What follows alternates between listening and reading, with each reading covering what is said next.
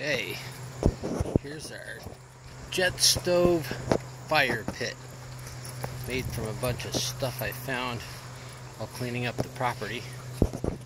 We've got some granite blocks and a cauldron. Maybe witches lived here.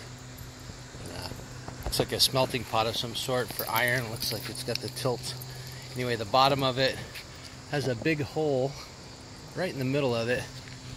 So by making a chase through the bottom here, I'm able to feed air underneath.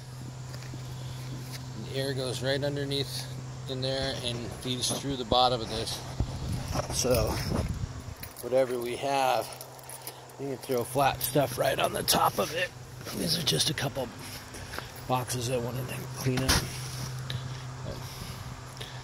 You'd think that might stymie a fire out and kill it, typically. But because the air is coming in from underneath.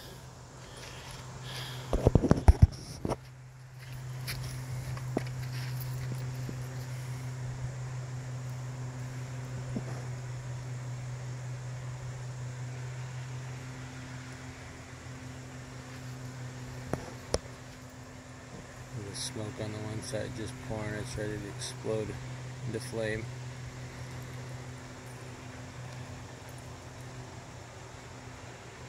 There she goes. Just eats its way right through those boxes.